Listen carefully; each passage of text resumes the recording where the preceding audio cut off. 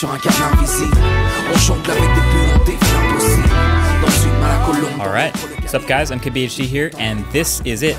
This is our first look, an actual hands-on with the new Samsung Galaxy Fold. So ever since it was unveiled a couple weeks ago, I've been just sort of fascinated by this phone. Like, Samsung never let anyone touch it. They never showed it to anyone. They only had very specific demo footage for a while. It kind of felt like a myth. But now, suddenly, I'm actually holding one. So the basic concept, in case you forgot, Galaxy Fold has one smaller outer screen and one large folding inner screen in a single device for $1,980. This is my very first impressions of the final phone that people paying this money will actually get. So right off the bat, this phone is chunky. So we kind of saw it coming with other folding phones like the Royale Flex Pi and even the Huawei Mate X, but it kind of has basically the feel of two small Samsung phones put back to back next to each other with a hinge in between. And it doesn't go all the way completely flat against each other when it's closed like a sandwich. Instead, they create this little angle, like a small triangle. And then the phone's shape, like this folded up, is just really tall and narrow. So it's got this like candy bar sort of feel, and it's pretty heavy as well. Now the screen on the front, as you might remember, is a 4.6-inch cover display. Very tall. And then when you flip it open, you get a 7.3-inch OLED display that's nearly exactly 4:3, so pretty wide. Now I know a main question a lot of people will have about this is probably about the crease down in the middle where it folds. So to be perfectly clear, yes, you can see the crease, especially when you're just a little bit off axis or if you have a light wallpaper. And yes, you can even feel it when you run your finger over it. So it's not this perfectly, precisely flat, uninterrupted glass feel, but honestly, it gets pretty close. Like when you're looking at it straight on, you can easily forget about it. And it's, again, much better than that Royale Flex Pi I saw at CES, although I guess that wasn't a very high bar to clear. And also, I gotta say, the actual closing and unfolding movement of opening and closing it is extremely satisfying. I wish I brought my mic to this hands-on so you could actually hear the thunk sound that it makes when it closes. But there's some strong magnets in either half of the phone that open and close and connect it. It's so strong you could actually like pick up paper clips with the phone. But that opening and closing, that thunk it makes, I kind of love that. And the hinge, it just sort of snaps open to a full 180-degree flat position, and everywhere in between those two positions is pretty fluid to whatever angle you want, but it definitely feels like its springs are trying to pull itself closed. But yeah, opening and closing the phone is definitely a two-handed operation. I tried it with one hand, and of course I really didn't want to drop it, and I couldn't do it, so it's definitely going to be a two-handed process. I'm sure that's what we mostly expected. And actually that process can get kind of tricky sometimes with the interesting button layout. So there's a power button on the side of the phone where you'd probably expect it. There's also the volume rocker, and also a separate fingerprint reader for unlocking that doubles as a Bixby button. So it's actually incredibly easy to accidentally trigger Bixby, whether you're unlocking the phone or just trying to fold it or unfold it. I guess that's classic Samsung. Okay, a few other things I did notice. One, Samsung did technically just make a phone with a notch and no headphone jack. Kind of sad, I guess, but it actually does come with their new Galaxy Buds, their wireless headphones, so that's cool. And the notch on the inside screen, which holds two cameras and a bunch of other sensors, actually has this lip to it that's sort of raised up from the rest of the screen. But the notification pull down actually doesn't work from that side when you're unfolded anyway, so I guess it's not a big deal that the lip is there, but you definitely still get it cutting into things like videos and games or really anything that's full screen.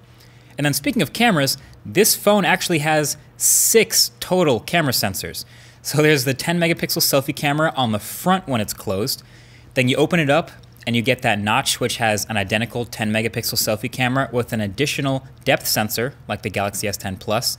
And then on the back, yes, in a camera bump on this already pretty thick phone, you have the standard, the ultra wide, and the telephoto cameras, just like the Galaxy S10 had. So you'll never be at a shortage of cameras and lenses here. And you can see, just looking at the phone, Samsung had to do a lot of creative things just to get the Fold to work like a normal phone. There's some special adhesive in the display, and of course the folding plastic that actually folds on the front. They also split the battery into 2 parts, one in each half of the phone, and it's all connected through this very special hinge design, but they still did manage to get high-end specs in there. You got your Snapdragon 855, 12 gigs of RAM, your 512 gigs of storage, not expandable, and then you have your stereo speakers, you still have reverse wireless charging, and the combined battery is huge. It's 4,380 milliamp hours. So it's really equipped to actually work and get work done.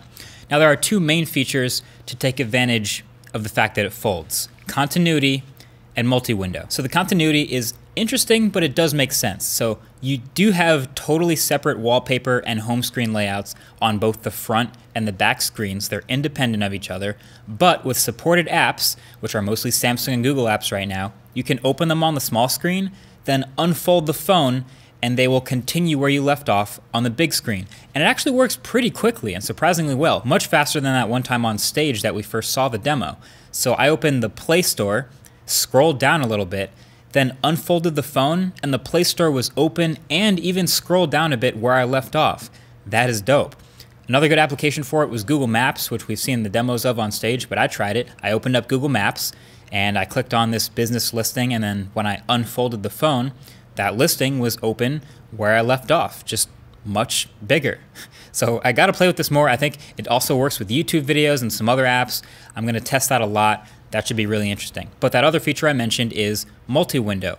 And I guess as you'd expect with a huge screen on the inside and 12 gigs of RAM and everything, you can easily have multiple apps open at once. You just have to swipe in from the right side and all the supporting apps will show up and you can have two apps side by side. And you can adjust the size of the window, the border between them and everything.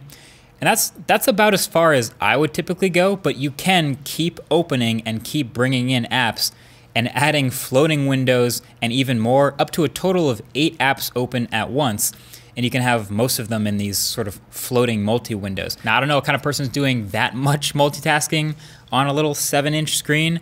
That person probably needs a full-size tablet anyway, but it's cool that they'll let you go crazy and won't limit you up till 8 apps. So overall, I'm coming away from that initial hands-on pretty impressed. Like, it's always scary when a company announces something, but then doesn't let you touch it, and they don't want you to like ever use it until it's about to come out.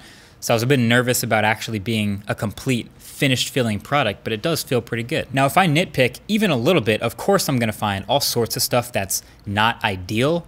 You know, the outside screen being the main one, it's so small and has so much bezel. And hearing 4.6 inches doesn't sound that small, but I found it actually even difficult to type on with the keyboard open on the small screen. And then there's the notch stuff being a little bit weird, and the slightly incomplete, not quite fold is kind of weird. The price is super high. You know, there's all that stuff. But you know what? At the end of the day, even if you never use the screen on the front, you still get a big screen that folds in half and fits in your pocket. That's the part that feels like the future. And the big screen is, of course, a better camera viewfinder, a better web browser, a better video watching experience.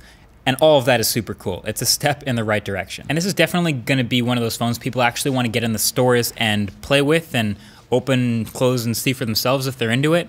But there will also be much more video coverage coming, including a full review on this channel. So if you want to be subscribed so you'll be the first to see that, definitely do that below. Also, this is the last day to get in on this merch drop. So if you want any of the new stuff, it'll be, I think, open till the end of today. So within a couple hours of this video dropping, make sure you get in on the merch as well. But that's pretty much it. That's my first impressions of the Galaxy Fold. Definitely let me know in the comments what other stuff you want to know about it, because if you haven't already noticed, that box right there, that's a Galaxy Fold. And I'm gonna be getting into it for the full review, and of course more coverage to come. So let me know what you guys wanna see, but until then, what do you think? Would you get a Galaxy Fold for your full-time phone? Thanks for watching. Catch you guys in the next one. Peace.